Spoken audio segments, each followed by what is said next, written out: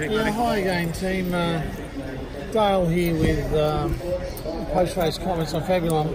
Even before Dale says anything, guys, I mean, I thought it was a super run by the horse. I think what you've got to understand is they've come home the last 600 in 33.8.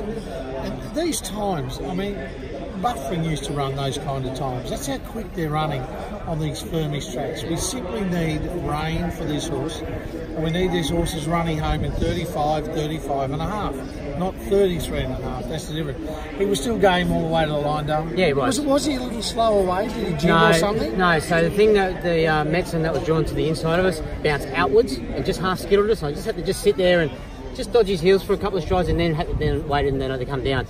Had a good run in transit. It's like you say, they're running home in 33, 33 and 3/4. Why? Because they're just going too slow in front. They're getting away with murder in front. But you tracked up, you saved I tracked, and that was why I was happy to go the fence, to the simple fact that everything started to peel off. I was just had a lap full of horse.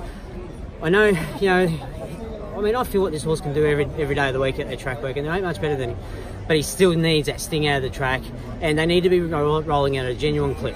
When it's a sit and sprint, it makes it quite difficult for him to be picking himself up, especially with the 59 and finishing off. His effort today, I thought, was huge. I thought it was tough, and I really enjoyed the way he, really attacked the line, at least that last 100 anyway.